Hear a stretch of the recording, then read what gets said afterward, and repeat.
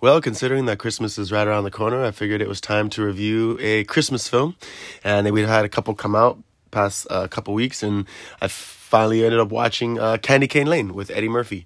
And it was pretty good. I was very glad I watched it. I was almost deterred, right? I almost didn't watch it because I had saw that he was, I saw the Axel Foley trailer, the new Beverly Hills Cop remake, reboot, or whatever he's doing. And I was just kind of like, dang it, it's not, I feel like it's not going to be that good. Probably going to be more race charged and not funny. Like his last film, You People, that he was in with Jonah Hill earlier in the year. I mean, I just didn't like that film, wasn't a fan.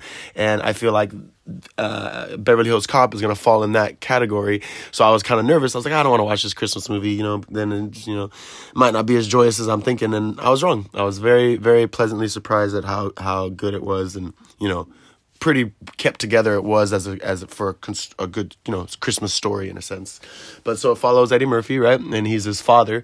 And of course, classic father Christmas nonsense drama where he ends up, getting laid off from his job right before Christmas.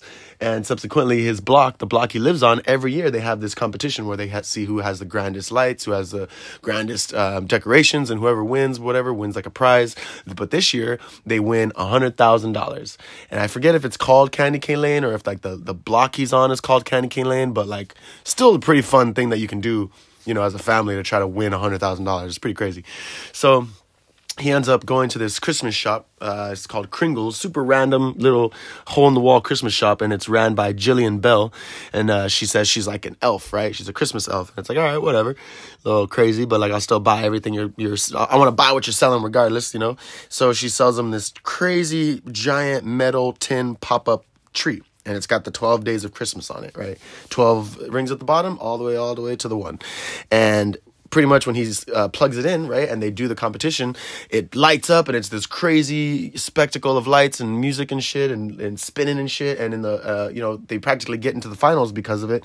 But in the morning, he realizes that he released all the 12 items of Christmas, right? The partridge, the turtle doves, the fucking geese a laying, maids a milking, lords, the rings, all of it is released into the world as actual things, right? Super crazy. And so he has to go back. So he goes back to the Christmas shop and he tries to see like what the heck happened. And he finds out that Jillian Bell, she is an elf, but she's like an excommunicated elf apparently. Like she got excommunicated from the North Pole because she was like, had an attitude problem. And now she is on Earth cursing, people that take Christmas for granted pretty much. I mean, I feel like I would be one of those people right about now. I'd definitely be getting turned into a porcelain doll. But yeah, and then when she curses you, she turns you into a porcelain doll. Super random, right? So Nick Offerman is in it and he plays one of the porcelain dolls, and he has like two friends that are also there with him that also got turned into porcelain dolls, and a group of carolers played by Pentatonic. Pretty funny. But she pretty much, casted spells and cursed these people for, taking Christmas for granted and, being selfish or whatever on Christmas. And it's just like, damn, like it's pretty random and unexpected. It's like she's actually like an evil elf, right? She's like teaching people a lesson. And it turns out that when Eddie Murphy signed his receipt to buy that Christmas pop-up tree thing, that was him signing his life away in a sense. He sold his soul, not really, but he sold his Christmas spirit to this elf, right? So she tells him you have to pretty much collect the 5 golden rings before midnight Christmas Eve at midnight, or at 8 o'clock Christmas Eve or some shit, or else you get turned into a porcelain doll. So he has to race against time they're trying to find, all the animals, and the rings are like attached to like most of the animals throughout the 12 days.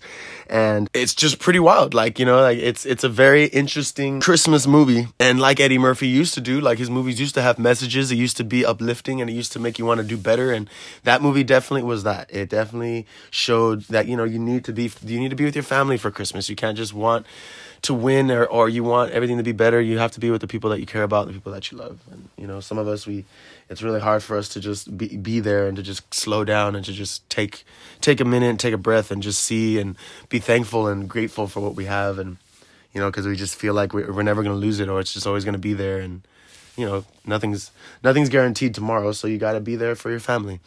And then, so then, of course, Santa shows up right near the very end as everything's going crazy, all chaos is ensuing. Santa shows up to some degree save the day, and he's fucking Black Santa. It's so funny. He's David Alan Grier. You know, I'm a fan of David Alan Grier. I love In Living Color. I love all their old skits and shit. He probably played Santa once upon a time in the 70s or 80s or whatever.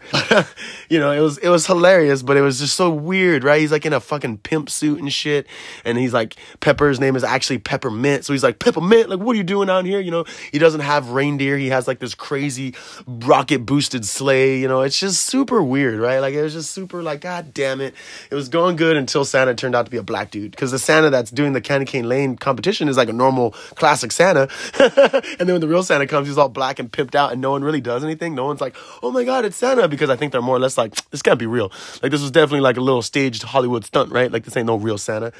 But yeah, I mean, other than that, you know, it was a good movie. I mean, I'm not saying that Black Santa is bad. I'm just saying that it was just super random. But you definitely got to check it out. I mean, it's a great, fun family film. I'm definitely glad I checked it out. You know, like I said, I feel like I would probably be a porcelain doll right now, but I guess I'm not. So I got to be thankful for that. So I would definitely say you check it out, and make sure you have a, you know, fantastic Christmas.